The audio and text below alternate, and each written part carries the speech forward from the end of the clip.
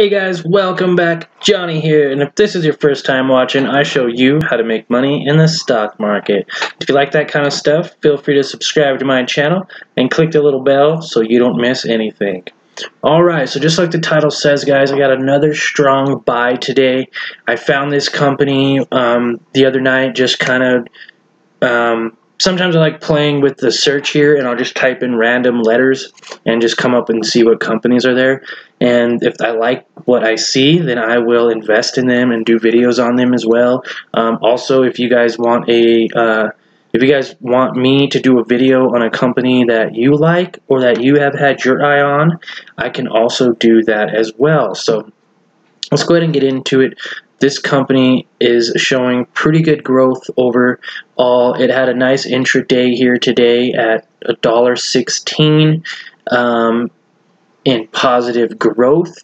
Now, if you're not aware of this company, they are a financial service that basically helps with insurance and different financial service companies like life insurance, group and employee benefits, automobile and homeowners insurance, business insurance, and like annuities, mutual funds, and college saving plans. So they definitely deal with a lot of money every day. I did show the 1 day here because it is a good play significantly for even day traders. As you can see, the 1 year they are down about 4%, which is $2.55. But as you can see, it has a lot of volatility, which a lot of day traders and swing traders like. They'll buy real low down here, and then they'll sell up here, and then they'll buy down here, and then they'll sell up here, and they'll buy down here, and they'll sell up here, and just basically keep doing it over and over and over and make small amounts of money. Whereas some investors like to hold long term and make money through their dividend payouts and their growth over time. Now, with that said, Hartford Financial Services, 40% of analysts are saying to buy, and only 153 people own it on Robinhood. Now, this is another company that I think people on Robinhood should know about. It is an affordable company. It's only at $51.16 right now. Let's get into some of the statistics real quick. They have 16,400 employees currently in Hartford, Connecticut. They've been around since 1810.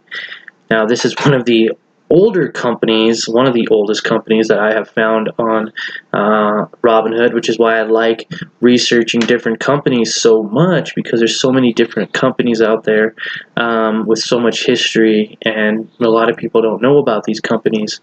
Everyone ends up talking about Apple and Microsoft and Alibaba and Boeing all the time, but what about the small companies that have had long-term growth and good reports overall? So moving on, market cap's at almost $18 billion, so they have a lot of money to mess around with. They still have a nice low PE ratio at 25.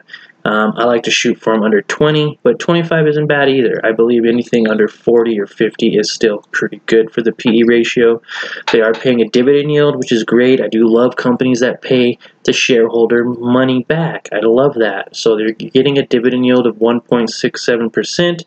with an average volume which is actually pretty high at 2.15 million average volume. Now, they're 2% lower to buy right now than their average price of $52.20, but that's okay. That means there's an opportunity to buy, because we did see in the charts there's a lot of volatility going up and down. Right now, it kind of caught this company in a little bit of a dip, like a basically I want to say like a cup handle, but basically just go straight up and down like this. Pretty much like a heartbeat. So catch it on the low beat, get it on the high beat. You know what I mean? Right now, 40% are saying to buy, 60% are saying to hold, and 0% are saying to sell. And that's with 20 ratings. Now, that's pretty good. The earnings per share is a little bit wibbly wobbly, just kind of like its share price goes up and down. But right now, it looks like they're getting a nice share of around $1 and maybe 15 cents is what it looks like there. And that's really good. They have been exceeding their estimated earnings for quite some time, which is a good sign that they know what they're doing, and they could estimate when it's going to be lower versus higher during each earnings call. Now, I like doing the street rating report for everyone that follows me on here. I hope that it's helpful to you guys. You're able to see more clear picture. I like to use the Robinhood app and give you a nicer platform and understanding and more visual to see the company in the form that you're used to. But I also do a lot of research on different companies like The Street, Market Watch, Zacks Rating. I'll even do my TD Ameritrade platform that I have. Thinkorswim, which is a great platform to use when you're doing technicals. But statistically, guys, the street rating really gives it to you the way it is. If it's a buy, it's a buy. If it's a hold or a sell, it's going to tell you, and it's going to let you know. They're not biased against any of these companies, and they don't pay me to use them, so it's free to use. You just go to thestreet.com, type in the ticker symbol, and then send them your email, and they send it to your email box. So that's how I get this, if anyone's wondering. Now, their target price right off the bat, guys, $57.63.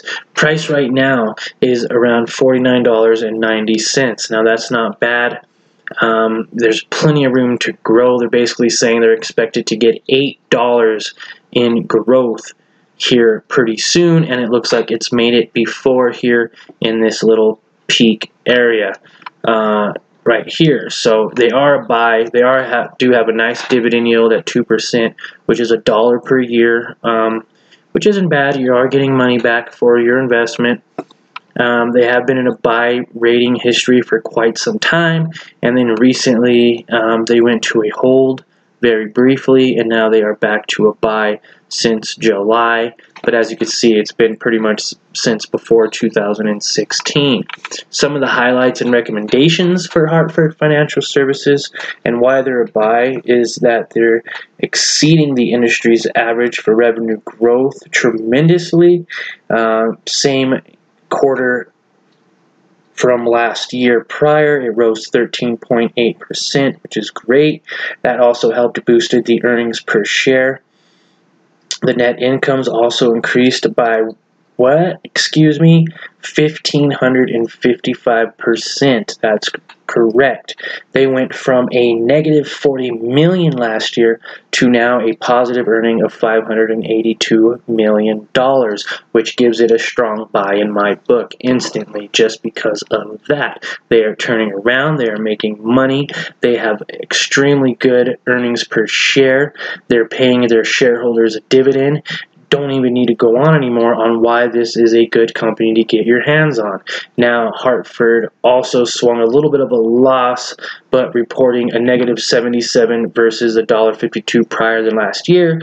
But with that said, they're expected this year to have an earnings of $4.70 per share versus the negative 77 cents. So, with that said, guys, it looks a little bit wishy-washy, but they are making a lot of money right now. They have a low debt-to-equity ratio of 0.39, as well as them being able to watch their growth a little bit. Now, they're not up here on this chart, but as you can see, they're on the extremely high end, over the 10% mark here almost. Revenue growth of 9.81% and an earnings yield of 2.42%, which gives it a nice high position against its peers and its competitors. As you can see, here is a list of some of them, as well as their net income here, which is showing a negative, net sales, PE ratio, and their market cap, as well as their recent price. Now, if you want me to do a video on any of their competitors, let me know in the description below, and I can do that as well. Now, stock at a glance for its factor score. A little bit low right now on most of them, as you can see. Growth 3 out of 5 stars. Total return 2.5 out of 5 stars. Efficiency 2.5 out of 5 stars. Price volatility 2.5 out of 5 stars. Solvency 3.5 out of 5 stars. And income 4 out of 5 stars. So that is really good too, to just kind of show you just more visual facts and conclusions about this company. Now, they have decreased on their net worth for stockholder equity by 27% from the same quarter last year. So I believe that happened because when they went to a hold rating, a lot of people got scared and sold their positions. Now they're back into a buy rating, and people are going to be buying it at a little bit of a cheaper cost. But again, guys, overall, this is a good company to get involved in because they do have a nice earnings per share dividend yield that they pay out, and they have some volatility, so you can average down significantly and add to your position, as well as selling at higher points if need be. So guys, I hope you enjoyed this video. If you did, please smash that like button. It always helps my channel, and it helps me to know that you guys are liking the content I'm putting out. And again, if you have any videos you want me to do, just put them in the description or in the comments below, and I will do those videos for you. Alright, you guys have a great day.